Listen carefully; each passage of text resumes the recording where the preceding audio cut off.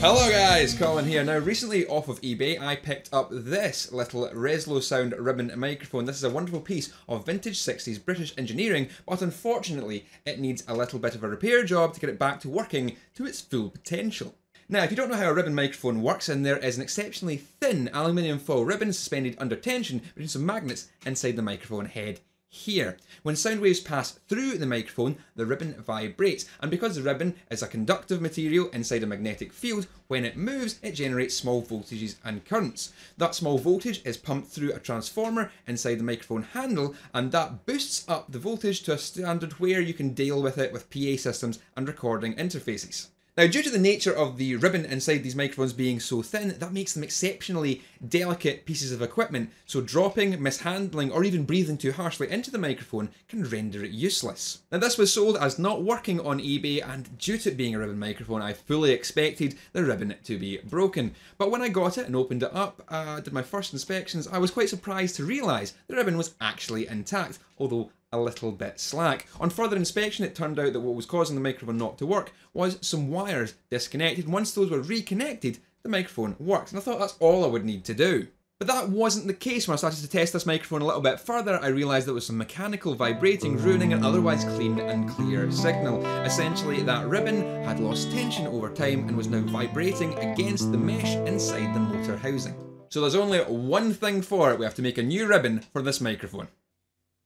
This is what we're going to use to make our ribbon. It's 2.5 micron aluminium foil. A micron is 1/1,000,000th of a metre, that's 1,000th of a millimetre. To bring it into context, the thinnest human hair is around 17 microns thick, so this stuff is exceptionally thin, delicate, and very easy to tear, crumple, and ruin entirely. Just cutting it is going to prove difficult. I'm using a fresh scalpel blade for the best sharpness I can get. Anything more blunt than this and the foil will just tear. The new ribbon is longer than it needs to be, but we're going to lose some length during corrugation. Corrugating the ribbon will allow it to be held under tension while still being elastic enough to move freely, an exceptionally important thing for a ribbon and a microphone to be able to do. For this, I'm going to run the foil between two plastic gears. My first attempt, I'm going to use this little jig that I've made out of Lego, although I suspect I could probably get better results from gears with a higher density of shallower teeth. Once corrugated, we need to put the ribbon under tension. The tension of the ribbon will determine much about the sound of the microphone. Too tight, and it'll be too bassy and boomy, and too slack, and we're back to the same situation we were in before. Not enough volume, and you're going to get the potential of it vibrating against the motor housing, ruining your microphone sound.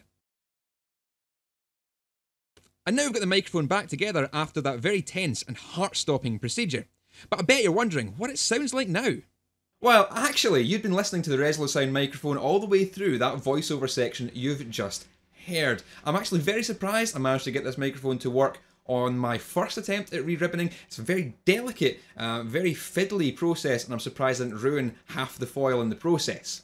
But of course, you don't come to my channel to hear me talk into a microphone. You've come here to hear what it sounds like in a guitar context. So I'm going to put this Reslosound Ribbon Microphone onto my guitar cab alongside my dynamic Sennheiser 609, and we'll see a little bit of a comparison between the two, mix them, and you'll be able to see how good this sounds on a guitar cab.